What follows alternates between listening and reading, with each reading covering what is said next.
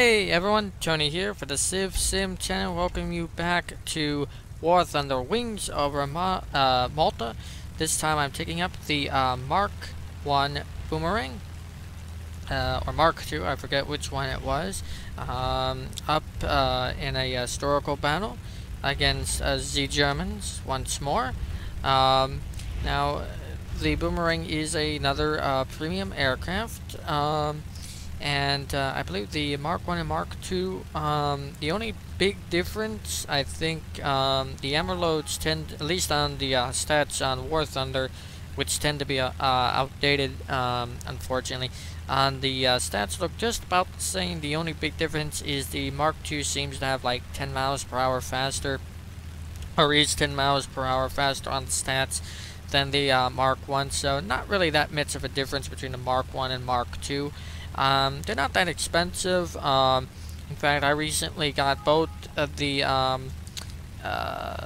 boomerangs when they were on sale, so for only like a few dollars. So they're very cheap premium aircraft, but very nice. Right now, I'm just scouting to see if I can find any enemy aircraft. I believe I spotted one of the AI. In this game, there were like 3 or 4 AI. So I decided to, go for the easy kills, but also they're important kills. Looping back now, trying to see if I can't catch on them. I don't want to overshoot and lose a lot of energy. I want to try and keep my energy. And I decided to, I believe, pass on this particular AI. But, you want to, in historical battles, take out the AI because in certain matches I've seen where, you don't take out the AI and then the AI end up being the last one standing, and then it's like, the game being determined over those stupid bots, one crashing before the other, and that's no way to lose or win a game, especially games like this one, which are going to be very dynamic. So here I am dropping in on another one of the biplanes.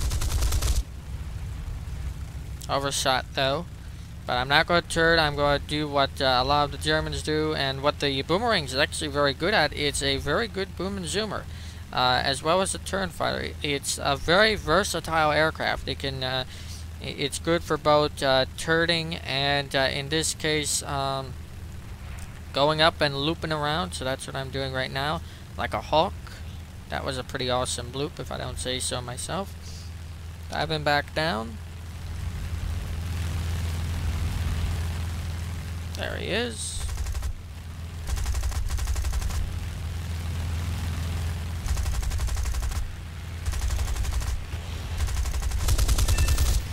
And got him. Took out his wing, and now I'm climbing back out.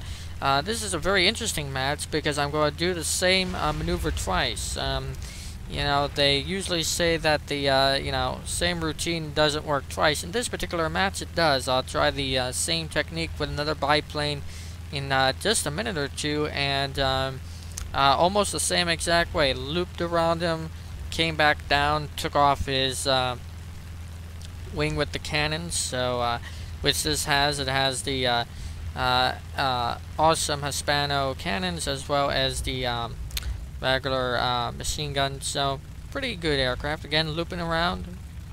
Spotted the next victim. There we go.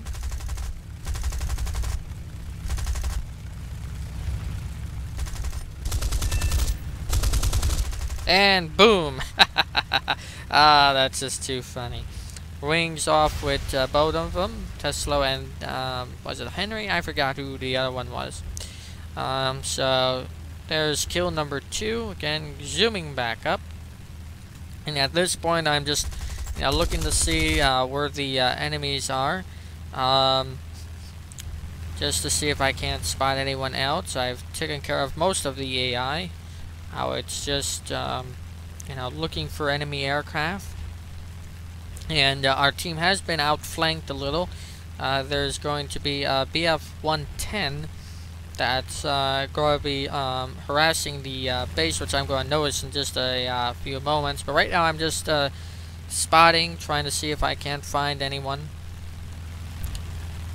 So just looking to see if there's any targets. So right now I'm just playing, because sometimes they're at one of the there's a base the Germans have, which is in Malta, which is near that little bay type area, and sometimes they're around there, and that will actually turn up someone would be landing at one of those airfields later on, but I'll get to that when I get to it.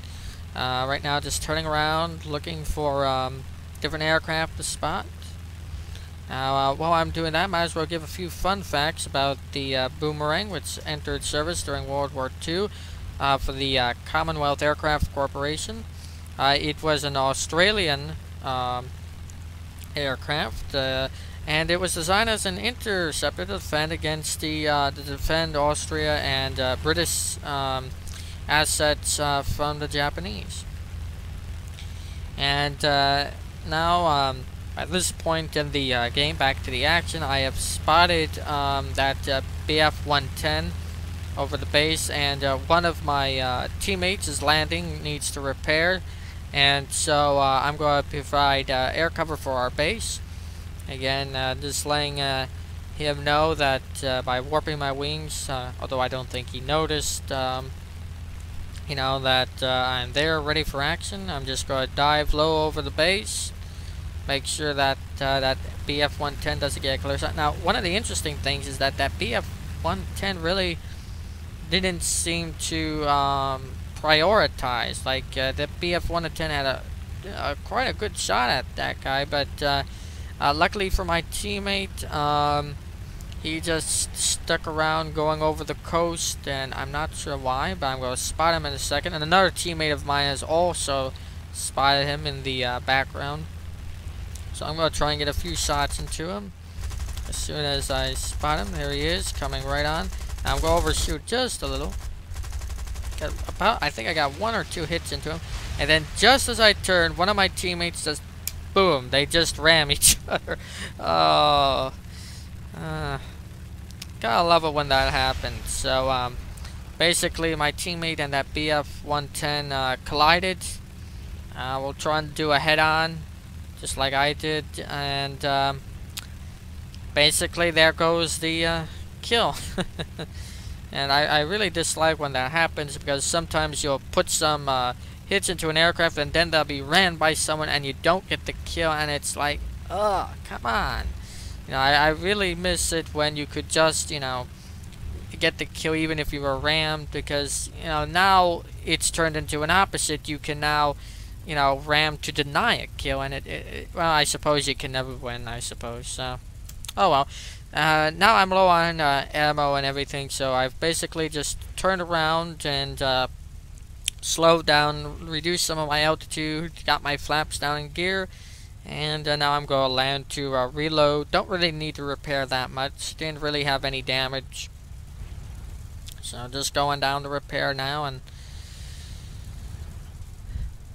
just got to clear the threshold and everything. But yeah, that's one of the things in War Thunder that you know, that Gaijin has done very well. I was listening to you know, players' comments and their feedback, and you know, in a game, you know, there's no way you're going to be able to make it, you know, idiot-proof or cheater-proof. You know, someone's always going to get the advantage, whether it's, you know, ramming someone to deny another player a kill, or before just ramming to get a kill. You know, all those sorts of things.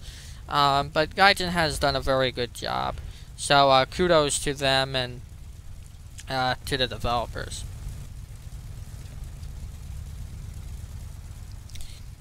Alright, so I've repaired, refueled, and now I'm going to be getting ready to head back up into the air. Yep, there we go. Sliding just a little bit. And now I'm just going to take off and regroup with my one buddy. There's still 2 or 3 enemies up. So one of the things that I'm right now, and I wish chat would be, I've said it a few times in replays, and hopefully eventually they will, in a few future patches in the replays, put, you know, like the marker settings and, you know, chat and everything in the replays to make it a little bit easier, because, you know, sometimes, you know, we don't know if a game's going to be good or not when recording, or I don't at least, so, you know, sometimes the replays are the only way I could really get the videos up.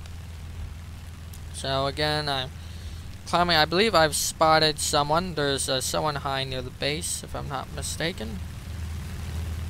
Yep, there goes the flak. The AA always tells you when there's an aircraft around. So, and I know that he's well higher than me. So I'm just gonna dive down, make sure that I don't make myself an easy target.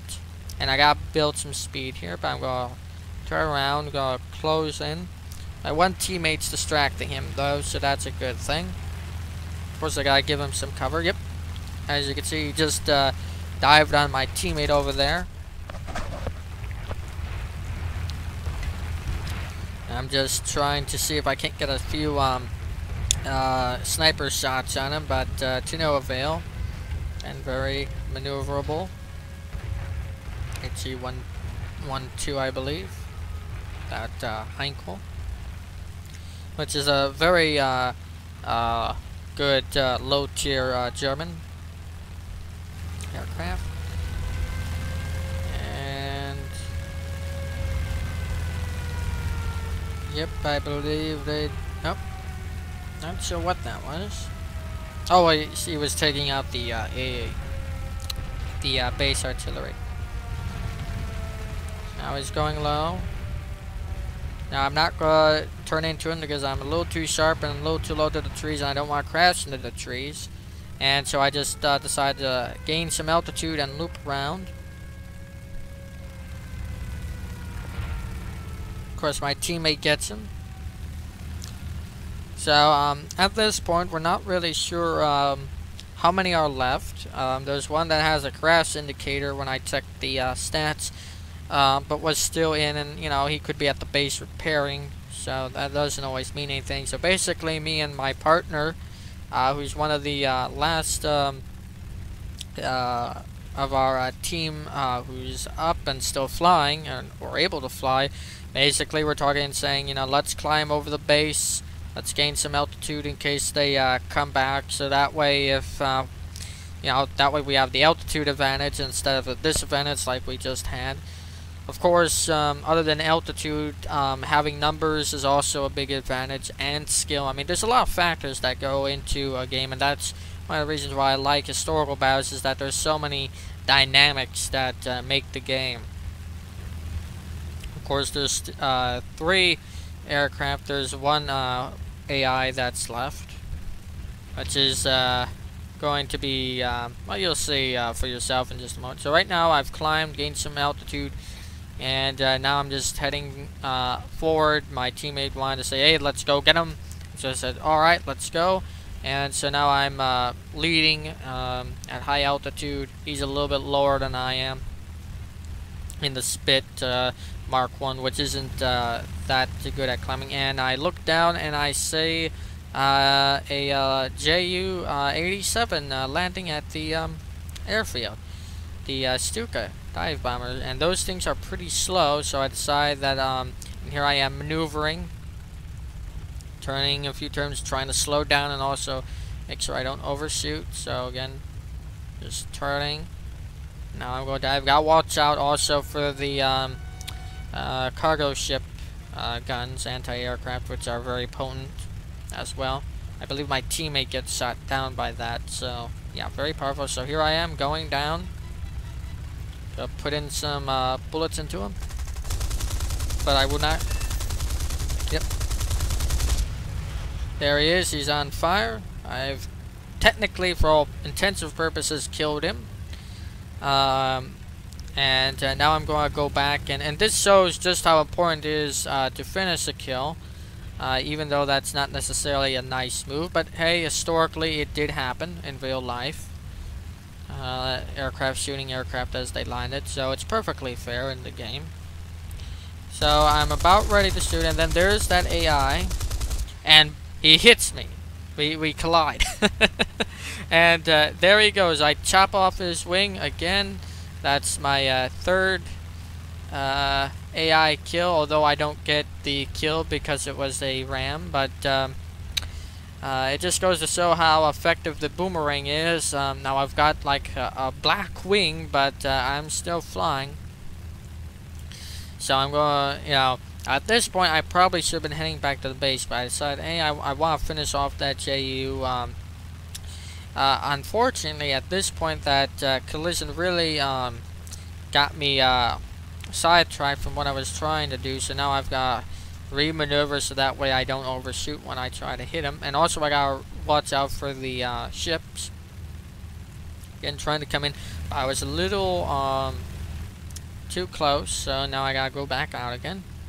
And while I'm doing this, his other teammate who's gone to his friend who's at the base is now making his way on over. So and this is one of the things that lessons to be learned, is that if you are damaged at this point, what I could have done is just kept going back to my base, which in hindsight I probably should have done.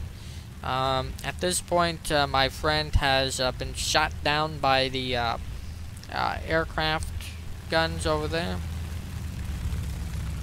And so now he's taking up. He didn't completely die. The fire went out, and so that JU was lucky, trying to take him out as he's running. But at least on the ground, he's quite fast. And also, I came in at a bad angle. And also, not only do I have a damaged wing, but now I'm getting very low on ammunition. I've ran out of cannons for the most part now, so it's all gonna be to the machine guns. So now diving on them. Now had I had my cannons left, I really probably could have easily took him down again permanently, but that was not to be. And getting I'm clearly on a 6. Firing, he's firing at me too, getting some damage into me. I've criticaled him. He's been criticaled. But the guy, that JUE, he was a very lucky pilot, because he managed to keep it up enough so he could just land at that airfield and repair. But at this point, I've got bigger fish to fry, because now I'm being shot at. Not only by the AA, but also his friend has finally come to his rescue. So now I'm pretty badly damaged. I'm not as maneuverable. And that's one of the things with the boomerang, is it's not very maneuverable after being hit. So, you know, once the wings start to go black and everything, that thing becomes very unmaneuverable. And so now I'm just trying to get back to my base, but now I'm being followed and chased. So I'm trying my best now, and it's very hard at this point. I've shot up my elevator, so I can't really dive to build speed, and he's now on me, and it's not looking good. My last the sole survivor once again. And this is just how close these games can be. Just one or two decisions, and that can make or break a game. And that pilot was pretty good. So he's, you know, maneuvering very well. Of course, I'm trying to maneuver, trying to avoid by warping my wings and everything. But at this point, I can barely move. And yep, there goes my wing. Very ironic. Every kill, it seemed, in this game was because someone lost their wing. And I'm down, and well, that's going to be the game. So I hope you enjoyed it. I hope you enjoyed the commentary. Let me know what you think. Please rate, comment, or subscribe. Until next time, this is Tony Kubek signing out. Have a great day, everyone. Catch you next time.